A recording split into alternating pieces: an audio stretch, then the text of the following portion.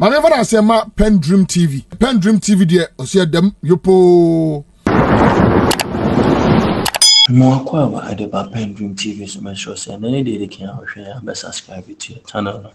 No clicking bell so say the news to us on submit me account what TUC from Trade Union Congress and now more petition are buying say tax out the other two ECG so no when you increase so yes I'm better so na sanse me na and now good morning Ghana so Dr. Randy Abbey any master Kwesi Pratt and MPP complicated friend Titus global the way to one and some get to Accra Chima say abang itie using some of the to say one promises or mobile or mobile new sun tax if you then after the ECG or matutumna still a fee I see almost tax abeka ECG 1 month for a bebrewa bra already input a year prepaid issue your own problems be normal so we normally tax ECG on that then has to talk about studio inside a video no I'm a perceiver for the Dr. Randy Abbey Kwesi Pratt any Titus group a debate was answering. I followed it. In fact, you recall that when we came to office from 2017-2018, there were a couple of taxes that were withdrawn by the central government, about 15 different to 17 different taxes, because we saw that those taxes are really impeding on productivity, so that were withdrawn. But currently, as we find ourselves, we don't have any means of raising money from abroad because of the challenge in which we find ourselves. Therefore, there's a need for us to look around and see where we can get, additional funding. Because the demand on government, on social services are enormous. Everybody's talking about roads. He's talking about electricity generation, talking about schools, hospitals, so many things. And you all depend on the central pool, what the exchequer is going to provide. So where are we going to get all these monies from? So I think that is on that spirit that government had wanted to go and increase from the ECG one. So if this is becoming a challenge, the best thing to do is to sit with them. Look, back in my place in Vacuum, when I Zoom office, the tension between management and workers was up there. So what did I do? Quickly, I have to engage. That's where I came from. So the best thing I could do is that, look, let's sit down with my people. The company you find yourself now is not like the days when Americans were here, when we were just giving out goodies here and there. We have to struggle to get something to the table, then we can share it. So please, I'm pleading with you. And I charge my HR director, I said, look, all the articles that have brought before us as management, I'm charging you. Go and meet them informally. Look, this one we can do something small about it. This one we cannot do something. Can you also move quietly and come here? In every negotiations, there's no winner, there's no loser. It's a win-win. So when we did all this with the support of my board, we only met for less than 12 hours. 2 hours. We just signed a collective agreement. And it went on peacefully. It is because you are recognizing the role. Because you understand the space. Do you understand? You appreciate the work of the unions. They are partners. They are social partners. So clearly what we need to understand is that, look, such a sensitive issue that we want to discuss. For me, as a young politician, what we could have done by the finance ministry is to meet the labor unions. Look, colleagues, this is what we have. And we all know the same we find ourselves. Please, we need your support. I don't think that Dr. Ba or any of the national unions, Morgan Ayamuni and the other national unions would say, no, we'll not do anything. At least they'll be able to give us some opportunity. So it's still not lost. I still believe that the finance ministry should take a move. And it looks like what Dr. Bamia referred to is actually what is happening to government. He says that, and I'm paraphrasing him, when you run the economy into a hole like that, everything sounds nice to you. He was wondering how anybody would even think of imposing VAT on financial services, and how anybody can want to put 1% tax on investment. As we speak today, the VAT proposal is on insurance. the insurance that you go and pay for your car, whether it's third party or comprehensive, your property, if it's commercial or it's whatever, you want to go and take insurance for burglary and fire and all those things. The directive at the ministry is that put VAT on those ones. And I've explained to you that the challenge we are finding now is that the capital market is closed. So what do we do? How do you raise the revenue? The demands from our people to fix roads, the demand from our people to get hospitals, goods and services, even government compensation is becoming a problem. So in other words, it is very difficult to raise revenue. So what do we do? That's just one way of looking at it. That's one way of looking at it, because you see, you need to look around and see where you can tap. Yeah, but the challenge here is a communication gap. Not just communication. I would have loved that the finance ministry would have met a little bit. Not just communication. But that's a key thing. Not just communication. I'm saying that if the obsession is with raising revenue, but you see, when Dr. Bamia was speaking, he was also talking about the repercussions. I don't understand. And that's what people are not looking at. So, for example, have you looked at, let's say, the Ghanaian worker, the pensioner, the raft of taxes that has been imposed, even in the last, let's say, 3 years or so, how they will be able to deal with those things, and what the implications of now putting VAT, you automatically are increasing the electricity bills by 22%, 21.9%. And this is separate from the quarterly adjustments. Anytime the tariff is adjusted, the VAT will increase the electricity tariff by about 22%. Obviously, economic management must also allow you to also look at the implications of these persons and the businesses and everything, and ask yourself whether they can contain all of this. You can't just be obsessed with, if we apply this, looking at the consumption patterns, we expect to raise Y. I understand the heat you are coming up with. I appreciate it, because you want to speak for the viewers. No, myself too. No, I'm coming, please. In as much as you are speaking for the viewers, you're also speaking for us, because when every quarter is increased, the VAT is still there. It's going to affect it, and the pocket as well. And that is why I'm saying that you when you make your argument so forceful like this, you forget the angle in which we find ourselves situation now. No, I don't. Because we don't have any other means of raising money apart from getting it internally.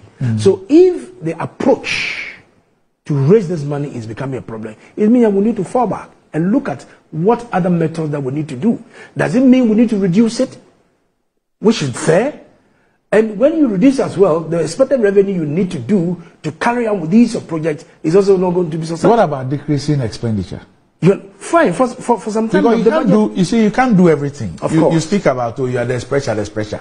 But you can't do everything. I know you cannot do everything. Yes, because so in our own homes, you prioritize them. Yes. So that is why they took the matter to Parliament, and the Parliament MPs, they look at it, and they've approved it.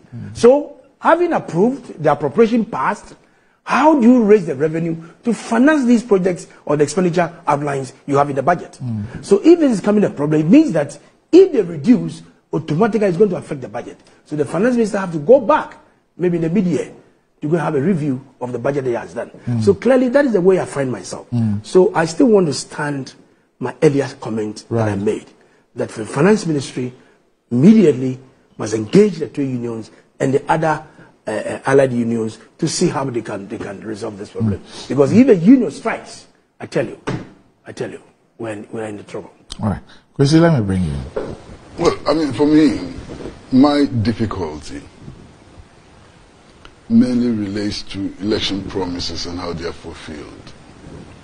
I mean, 7 years ago, here we had the New Patriotic Party struggling to come into power.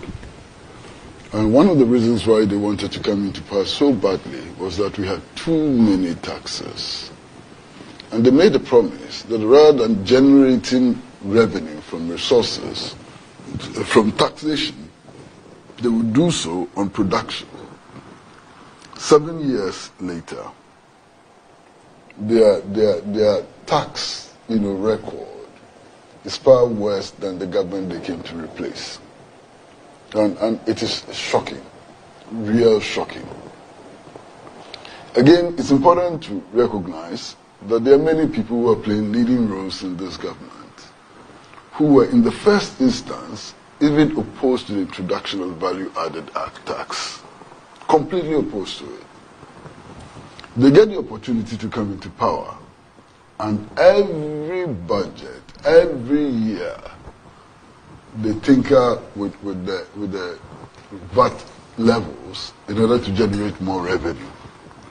Now sometimes I sit back and I wonder, I mean, the opposition to VAT led to the death of innocent people, including a school child. So what does their conscience tell them when they keep on doing these things, imposing more VAT, on goods and services and so on? I mean, our opposition to VAT led to death. Ahunu hunger died. So that alone should prick our conscience. But it does appear that in a certain kind of politics, principle doesn't matter. The past is completely erased and we just continue moving on. It's really shocking that we do this. Now, the other thing has to do with organized labor and the positions that they take on these issues. And clearly, organized labor is taking a position, according to the Secretary General, in order to alleviate the suffering of pensioners, workers, and some categories of citizens and so on. And I would think that that's a correct position to take. But if you go out there into the public, what you hear is that they always come and threaten and pipe down. You understand? They've never been able to take their threats forward. Look at this case of the deunionization of workers in some places and so on. They came up with threats to go on strike. Indeed, the International Labour Movement actually mobilized support for the Ghana Trade Union Congress and so on. In the end, it just fizzled out. So, in the public domain, there are many people who think that this is also one flash in the pan and that is going to fizzle out in no time. Now, here we are. Already, people are struggling to pay their electricity bills. Okay. And it's been argued that we are indebted to the independent power producers in the millions. The independent power producers have even threatened to shut down electricity and so on.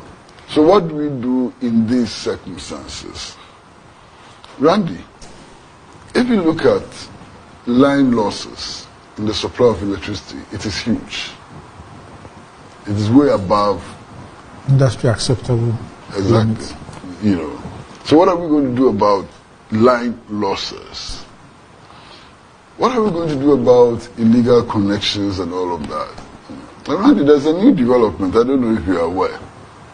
I'm aware of many people whose meters have developed faults.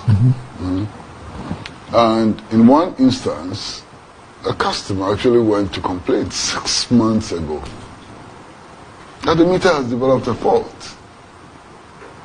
6 months later, the meter has not been repaired. It has not been,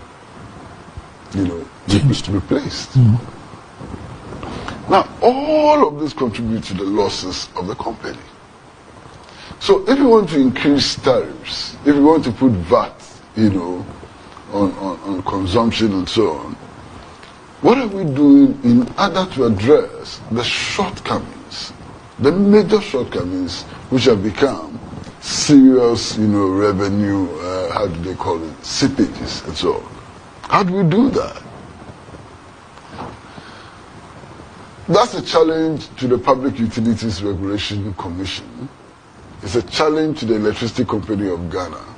And it's a challenge to the policymakers, the Ministry of Energy. Because we know that there's there are huge debts in the power sector. And so this is to address them and all that. We know that those are not true. And the evidence abounds to support that. For example, ESLA was set up to do the same thing. Yeah. What did we do with ESLA? Yeah. Yeah. What did we spent ESLA on things other than dealing with the debt situation in the sector? Randy, you're right. Randy, you're absolutely right. What was Get Fund for? What are we doing? What was NHIL for? What are we doing with it? All the funds that we have capped, it's all to bring a lot more into the central fund kitty so that we can spend from there. And there's a fundamental question that we need to ask. Why have we driven ourselves to a situation where total national revenue is not able to meet government commitments? What is happening? Either the resources which are generated are not being spent on the priority areas and so on, or Randy, there's a problem. Okay, there's a clear problem, and the problem is this: why is revenue we are generating not able to fund, government expenditure? Somebody must look at that. There are those who have looked at that and who have come up with all kinds of suggestions: large size of government, expenditure, at the presidency, overstaffing, and so on, But we don't need to go far. If you look at government expenditure, and you look at the capex component, and maybe in the course of next week, I might do that to show the capex spending that we've done maybe in the last 20 years or so.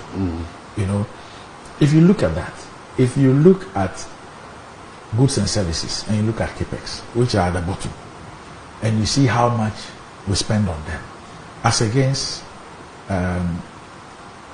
interest payments for the year 2024, compensation has overtaken interest payments because of DDEP, the fact that we are not paying our bills really. But even if you added amortization, it will come back to number one. So interest payments, which have never been number one, has become number one the last 5 years or so in this country.